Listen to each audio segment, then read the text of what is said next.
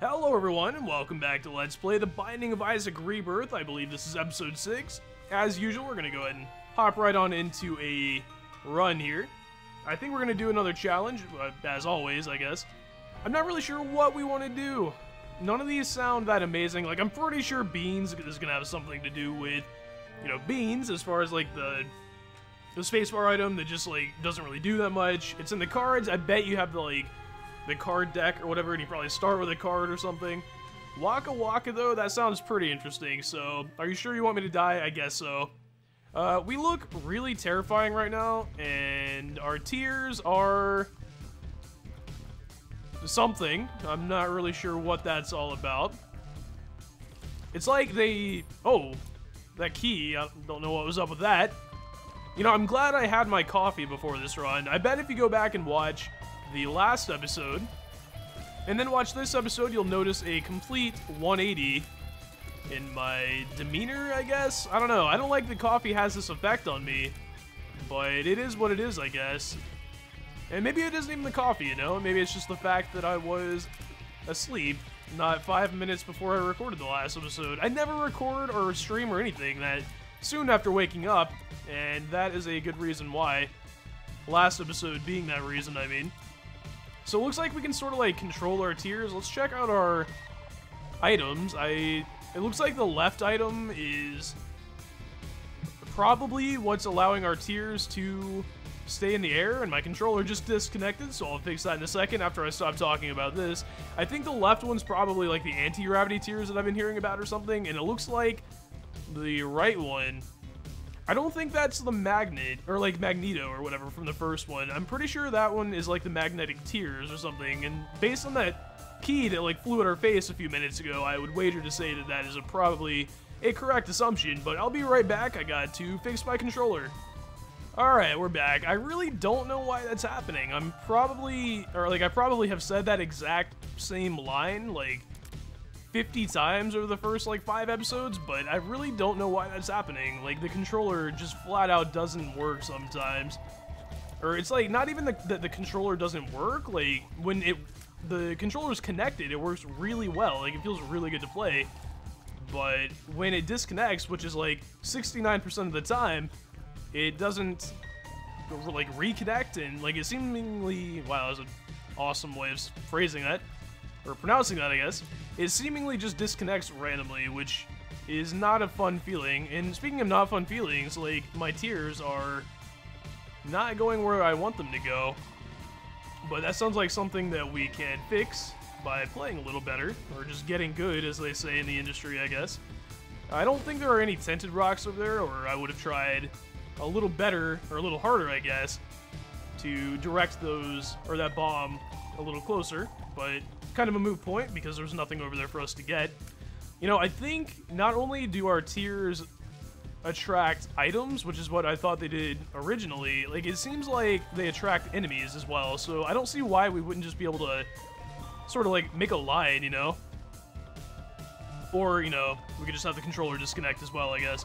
But yeah, if we just make a line like this, it looks like the enemies are just going to sort of gravitate towards our tears, and this challenge originally I thought was going to be kind of hard, just because it seems like it's kind of difficult to control the tears exactly. I bet you can sort of just fire them like normal if you just sort of tap the direction, but yeah, this doesn't look like it's going to be all that hard. The only problem is, it looks like we're going to be in sort of close proximity to all the enemies all the time, so hopefully we don't take damage that we shouldn't really take. Whoa, okay, well, that was almost case in point. Exhibit A for what you shouldn't do. Fortunately, we were able to dodge that damage. I thought we were going to for sure take damage there, but let me check out the map. Alright, so, well, we got some bombs, I guess. I don't really know the rules for secret rooms all that well. Well, it's not there, of course. I'm not going to waste all my bombs looking for secret rooms, especially since I don't really know the rules. I'll read up on that for a homework or something after this episode. Or maybe I shouldn't. Maybe I should just blindly look for secret rooms all the time. Maybe that would be better. Wow, I thought for sure I was going to take damage there on that creep, because even though it looked like there was a little room at the top, it looked like, or just like in the terms of the game, I thought for sure they were going to be like, nah, man, you're really close to the creep. You're automatically going to take damage even if you don't touch it. But we're going to be able to take out the Gurglings without too much of an issue, I guess. We did take some damage that I didn't really want to take. And I know, you know, you don't want to take damage ever, as we pick up toothpicks, which were useless in the first, or the original game, I think. But it seems like they're good, I guess, now. But you never want to take damage, of course. But some instances of you taking damage, you being the general you, are less good than others. Like, some damage is like a necessary evil. What is happening with these enemies? Okay, I guess they just got stuck in their like jumping animation or something and couldn't get out. Yeah, some damage is better than others. Like, coming into a secret room is completely different than, or into a curse room, I should say, is a completely different, like, damage type than taking stupid damage that you shouldn't take from something else. Alright, so I wasn't expecting that, but we're going to take the pentagram because that is a damage up. And damage ups are pretty ubiquitously good. Like, I can't really think of a situation where a damage up isn't good unless it puts you in jeopardy of, like, you know, dying or something. Which we only have 2 hearts now, but I think we'll be fine. I'm not really sure what that is.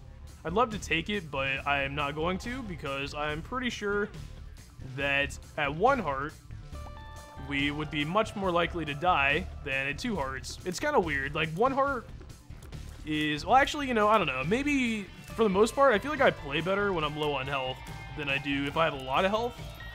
But the thing is, if you make 1 mistake at 1 heart, it's over. Well, actually, I guess you could make 2 mistakes because it's like a half a heart damage, but, you know, I guess you get the point. I don't trust myself to play at 1 heart. Alright, I can't... Is this the shop? I don't know. I'm not really used to the new icons on the map. Actually, it isn't even new. It looks like a coin. It definitely was not a coin just a second ago, so hopefully I'm not going crazy, or maybe the coffee just hasn't sunk in yet. I'm pretty sure in the last episode I talked quite at length about coffee and tea, or maybe I didn't. Maybe that was like, maybe that was just a stream I did or something.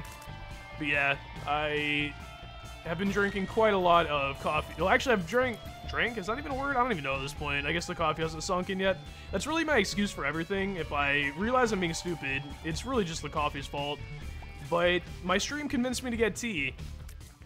And it's better than I thought it was going to be, although I would still say that it's not quite as good as coffee. I know, like, 90% of my stream would disagree with that. I'm kind of surprised. I thought coffee was, like, a really popular drink, but apparently it's not nearly as, you know, widely accepted as I thought it was. Tea seems to be, like, the drink of choice for, like, everybody that I know. Anyway, we're going to go ahead and take the breakfast, I guess. I guess we might as well go ahead and destroy these poops while we're at it. And since the devil room opened back up, I kind of want to take this just to see what it is. Dark matter, fear shot. Alright, so fear shot, I'm assuming, is going to do something to the enemies as far as like a status effect. I mean, I get that just makes sense. But the status effect that I'm assuming that it's going to be is the one that makes them like run away from you. Well, I guess it won't work on these enemies unless we actually deal damage to them. Or maybe it's like a percentage effect or something. Well, we do so much damage right now that I guess we're not really going to get to decide or to see what happens on this enemy. You know, I know why these enemies don't, like, open up, but I feel like unless tears are coming at them, maybe they should still open up, even if the tears aren't hitting them, if that made any sense whatsoever. Like I said, coffee hasn't sunk in yet. There we go. So we briefly saw a purple flash. Or not really a flash, I guess, but that was definitely the status ailment. Unfortunately, he died so fast, we weren't really able to see what that status effect does. If I was trying to, like, just barely pepper them with damage, but okay. Well, that wasn't really what I was expecting, because it still charged me, but I think that might have been because of our, like, magnetic tears or something. So I'm just gonna go ahead and assume that in normal gameplay without magnetic tears, it would make the enemies more likely to run away from you. That is my final verdict, even though I really have nothing to base that on.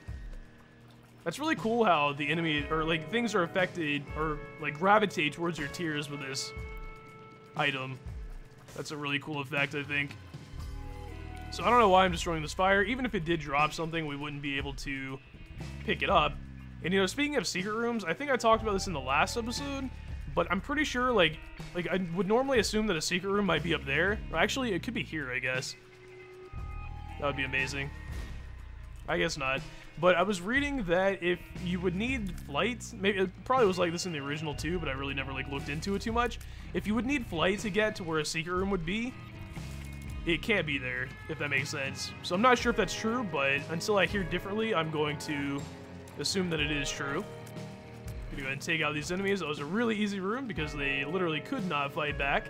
Well, actually, I guess they could have, but for some reason they weren't really shooting any tears. Just gonna, speaking of enemies that can't fight back, this is definitely one of those situations.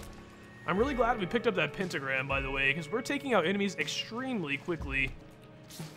These enemies are some of the only ones that have been able to fight back for the past few minutes. Alright, so we have quite a bit of money. Might as well come in here. I'm gonna go ahead and buy a spirit heart, just because. We haven't really taken that much damage, I guess, but we're not really getting any more health other than spirit hearts at this point, so any chance we can get to pick up a spirit heart, I will probably jump on from here on out. I'm gonna go ahead and look for a secret room, I guess. Might as well. Nope. Did I already check there? I might have, and I might have just made myself look like an absolute fool. I really want to learn the rules for secret rooms, because secret rooms are part of my gameplay that I really don't make use of too much, and I know there's a lot of good stuff in secret rooms. Hopefully we can get by without them until I figure out what I'm doing. Gonna go ahead and blow that. Oh, okay, well, I guess we're not gonna grab that spirit heart. Okay, well, you know, the RNG gods are smiling down upon me right now, because even though I wasn't able to get that spirit heart, they rewarded me with 2 more. It's not very often that I get good RNG in any game, so that tickled my heart a little there, I would say. I'm gonna go ahead and take out these enemies. You know, another thing I'd like to do, I should say, is learn the names of enemies. That is something I never really knew in the first game, or the Flash version of Isaac. I never really bothered to learn the actual names of enemies, or really anything, as far as I remember. So we're going to be able to make quick work of this, pretty much every boss, I'm assuming, because our tears do a lot of damage, and we can sort of like store up, like literally like a spirit bomb at this point, like just sort of charge up and let it all fly at one time. So we're not going to have any trouble whatsoever taking care of bosses, but I would assume that we're going to have more of an issue fighting regular enemies.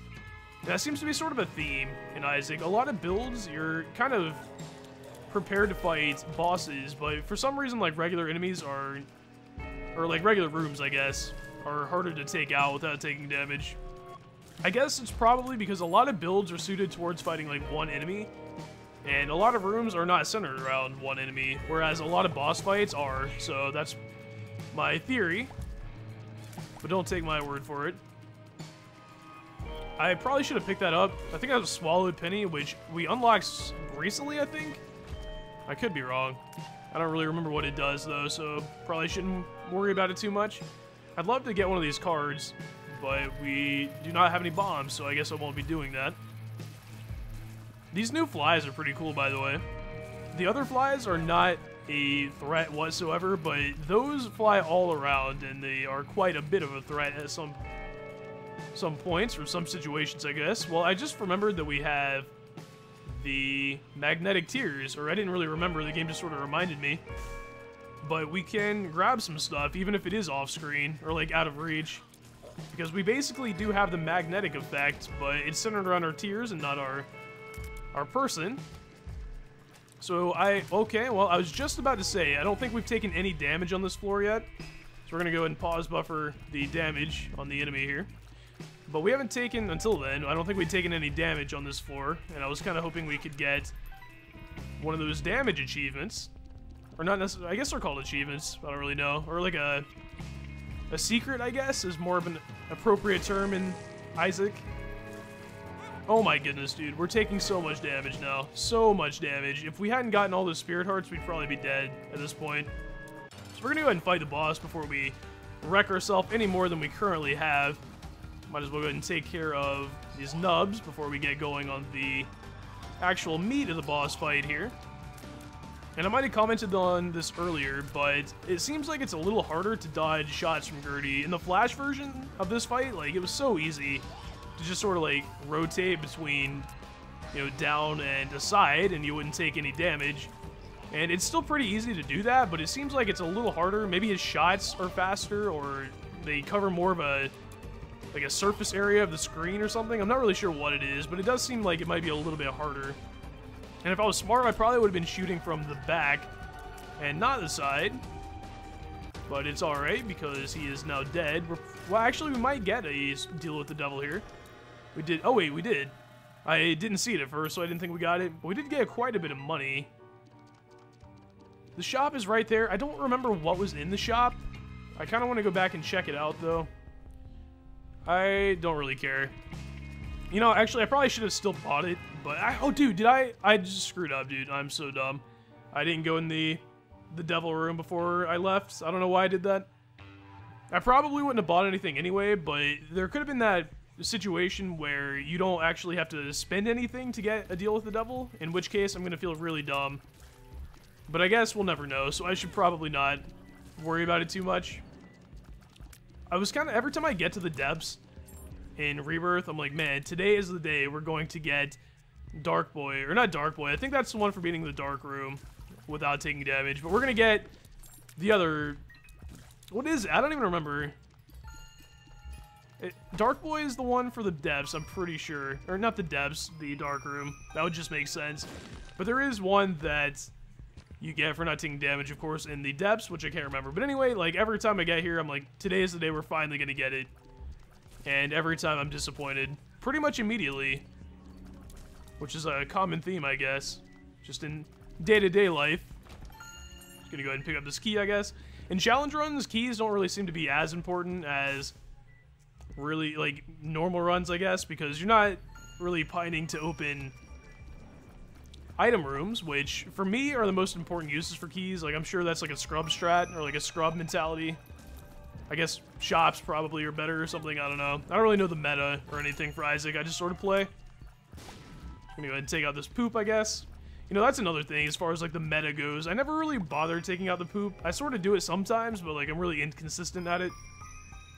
And it's something that would probably benefit me. It's just, like, it takes forever to take out all the poop, so I don't really worry about it all that often. So maybe we can get a secret room here. Nope, I think we're, like, 0 for, like, 5 on this run for secret rooms. If I'd opened up a little bit more of the map, I probably would have been able to tell where a secret room was more likely to be than where I checked. Alright, so these brimstone wall things are definitely a bigger threat than the other ones. But obviously, as long as we don't step in their line of sight, we should be fine. And they don't really have that much health either. So, they're really not that much of a threat, I guess. I bet if we had flying, those enemies would be really easy. Because, well, actually, I don't know if you can hit them from the side. But if you can, like, there's no way they could probably hit you. So hopefully we get flying at some point in my Binding of Isaac career, which I'm sure we will. So we can test out that theory. Wow, this is a really long depths. Like, I'm starting to get a little worried that I'm gonna die, I guess. We're not taking that much damage, but we still do have the rest of the Depths 1 and the Depths 2, and the Mom's Heart boss fight. Or not Mom's Heart, just Mom. I think, anyway. As far as, I don't think we have to go to the womb yet. I don't think I've been to the womb on the series. I could be wrong. I don't really remember, though. But I'm pretty sure this challenge only goes to Mom, and if that is the case, I'm pretty sure we're going to be just fine. I would love to find another couple of Spirit Hearts, though, or maybe even just, like, one health upgrade or something from the boss. Or, like, if we get a deal with the devil or something, like, if we got flying or, like, another damage up, I would probably sacrifice a heart for that, because at this point, I feel like, actually, maybe not. That might be a dumb choice. Maybe that's why I'm not in the upper tier of Isaac, you know, pros. I waste all my health on unnecessary deals with the devil. I don't think a damage up right now would really be in our best interest, unless it was free, I guess. Because we're doing quite a bit of damage. We really just need health. And that's exactly what I wanted. Unfortunately, we took damage before we even got here. So, it was kind of a hollow victory, almost. But at least we got back to where we were. Also, I can't, like, release my tears. It appears my controller is just, like, completely gone off the deep end at this point. Maybe if I pause and unpause or something? No. So, it looks like my controller is in a constant state of just, like, holding the control stick. So, we've got to play this really stupidly now. Unless this is just, like, a weird side effect of this item, which I don't think is true. So, not really looking forward to the rest of this run. Fortunately, it happened like at the very end, and we have a death card, so actually that didn't do nearly as much damage as I was expecting. But at least it took out the flies, but he's just going to spawn more. So we're going to constantly be firing tears. I don't know if I made that clear. Which actually maybe won't be such a bad thing, as long as we can just sort of like lead them in a line around, like a, sort of like a crumb, like a breadcrumb trail or something. We're leading him to the end, and the end is his death in this case, unless we run out of breadcrumbs, and then in that case, I guess it would be our death. With the fear shot, it's really, like, it seems like it's driving him away from us, which is probably a good thing, I guess. I mean, we won, and we got a damage up out of that, which is what I wanted before, so I guess it all worked out in the end. But we are on the final floor. You know, I still don't know what that clock does, by the way. That is something I would love to find out. I guess we're doing, oh, okay, the blood clot, I think, is like a 50% damage upgrade, pretty much. Like, it only does half of your tears or whatever. Also, this is really bad. Like, I can't release my tears when I want them to be released, which is not what you want, obviously. Wow, okay, well, I guess he's gonna camp down there in the corner. And I can't really fire my shots down there as well as I would like. Wow, I'm glad that hit him. Okay, well, we didn't get a drop from that room. For some reason, I thought the doors weren't going to open, in which case I was going to be kind of worried because I wasn't sure how I was going to get out. I guess I could have bombed the door. Fortunately, we're doing so much damage at this point, like, even with this controller malfunction, I think we're going to be just fine, unless they charge at us like that, in which case we might not be just fine. The only problem with this playstyle is I have to play really close to the enemies all the time. Like, I have no chance for staying away from the enemies, which in Isaac, in some situations, is probably a good thing. For this challenge, when you don't have that much health, I feel like maybe that isn't such a good thing. And actually, when that controller disconnect just happened, it fixed itself, so I guess we're gonna be fine. You know, I was playing at, like I was saying before, actually I might have mentioned this in the last episode, I was playing at my house, or like a different account, basically, on a different computer with a controller, and it never happened. Like, this controller disconnect problem never happened, so I'm pretty sure that this is just some sort of, like, driver issue or something with my own computer, which is actually, like, better than if something was wrong with the game, I guess, because in that case, like, there's not much I could do.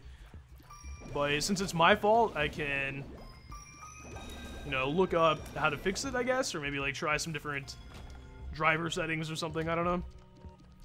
We've got to be getting close to the end here. I don't foresee the boss room being in the other direction. I'm pretty sure it's going to be down here somewhere, and we picked the right direction pretty much immediately, which is good because we don't have all that much health, and I'd like to use all this health on this boss fight. Fortunately, I think if we just sort of like pepper this area with tears, we're going to be doing a lot of damage because the enemies are going to be drawn in, and like stray tears are going to be hitting Mom's body parts, I guess. Which, so far, we're not really doing all that much damage to Mom, so maybe I should try a more, like, concentrated approach to doing damage. I wonder how Fear Shot works on Mom, by the way. Because it appears that she's still sort of, like, attacking us, even though we've feared her, or scared her, I guess? I don't really know how you would phrase this.